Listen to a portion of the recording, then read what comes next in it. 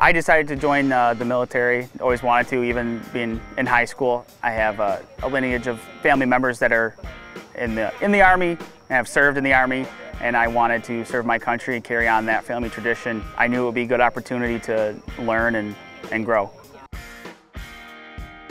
I am Second Lieutenant Varese, 66 Hotel. I will go to critical care school and get the designation of 66 Sierra. I originally chose the Army Reserve. I was in school at the time. I was already in college at the time when I joined, and I just decided that I wanted to serve, but I wanted to finish my degree, and that was just the path I chose to take, and it got me to this point. Being in the Army Reserve, I was a squad leader for a couple years and helped me to develop my own style of leadership. I also saw what I wanted to do, because working in a field hospital, there's an ICU, and I saw the nurses in there. I'm like, I want to do that someday. So that helped me kind of figure out where I wanted to be and kind of helped me develop into a leader. So working at Brooke Army Medical Center, I will essentially be doing what I did on the civilian side.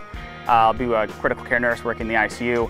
My favorite aspect of the Army Reserve was just the camaraderie, just getting together every month, seeing your friends. The 1 week in a month of battle assembly, I always look forward to it. I had some really good friends there, some really good leaders, and it was nice to go out and do stuff. You have a good time together, but you're learning at the same time. If you're thinking about joining the Army, I would say do it.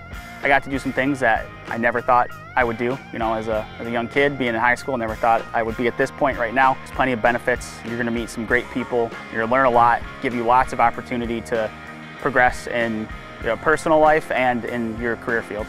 My name is Second Lieutenant Varese, and I will see you at GoArmy.com.